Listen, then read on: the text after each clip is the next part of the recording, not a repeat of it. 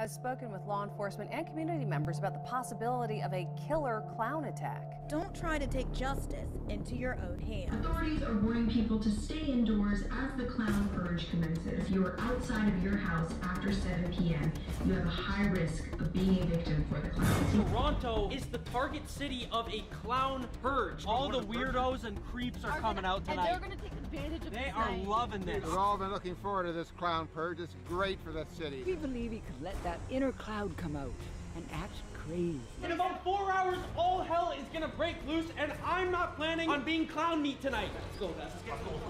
They're clowns. They're regrouping, man. They're getting all together. You guys can't be out here. You gotta go. Put one of these in your car, in your house. That way people will know you're part of the cause. You need all the firepower you can get for these things. What the heck is this? You need everything that you can possibly have to stop them. You understand? The purge is about to start. Go! Get back!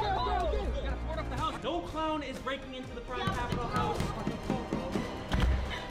All we gotta do is make it till 7 a.m. This is your emergency broadcast system announcing the commencement of the first clown purge, sanctioned by the clowns. Go inside, it's not safe. Kyle? What? It looks to be a clown, Kyle.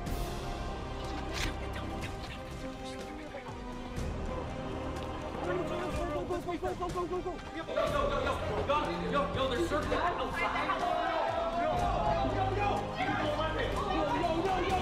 What the freaking hell? What the heck?